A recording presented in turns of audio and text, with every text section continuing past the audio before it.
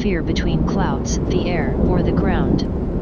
In the early stages of development, air acts as an insulator between the positive and negative charges in the cloud and between the cloud and the ground. When the opposite charges builds up enough, this insulating capacity of the air breaks down and there is a rapid discharge of electricity that we know as lightning. The flash of lightning temporarily equalizes the charged regions in the atmosphere until the opposite charges build up again.